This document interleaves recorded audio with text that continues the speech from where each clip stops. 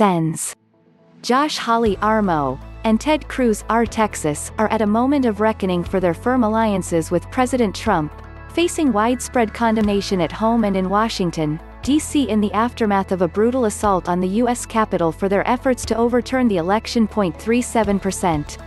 That's the share of voters who said they blame Cruz for the attack in a Morning Consult Politico poll of 1,986 registered released Friday.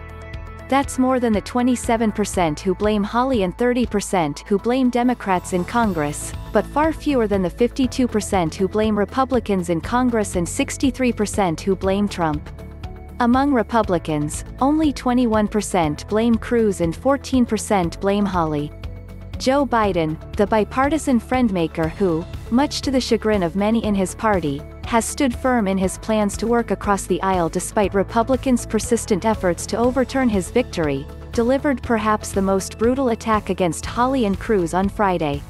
Calling them part of the big lie, Biden compared the two senators to Nazi propagandist Joseph Goebbels and said they should get flat beaten next time they run for office. Hawley and Cruz have refused to resign and shot back at their critics.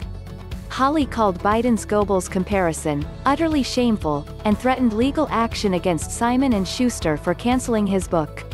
Cruz has denied allegations he fundraised during the attack, claiming he instructed his team to halt fundraising emails and texts within minutes, despite a text time stamped over 2 hours after the attack began, accused Biden of vicious partisan rhetoric, and repeatedly claimed his objection was not aimed at overturning the election. An anonymous person who was in one of the secure rooms where lawmakers were led during the Capitol attack told the Wall Street Journal that Hawley was ostracized by colleagues during the lockdown.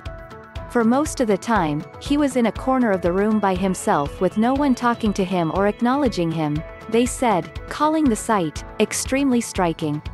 Many critics allege the objections were clearly and cynically designed as stepping stones for 2024 presidential bids. Everyone can see through, and understand they're running for president, former Senator Bob Corker, R10, told Politico, adding that they did it to be popular with the base. Senator Bob Casey vowed, if either become the 2024 Republican nominee, to spend a lot of time making sure the people of Pennsylvania don't forget their objections. It is highly unlikely Cruz or Hawley will resign or be forced out, but their political prospects both within and outside the Senate appeared to have dimmed. In addition to alienating possible donors, one anonymous Republican senator told Politico the caucus would face a reckoning over Hawley and Cruz.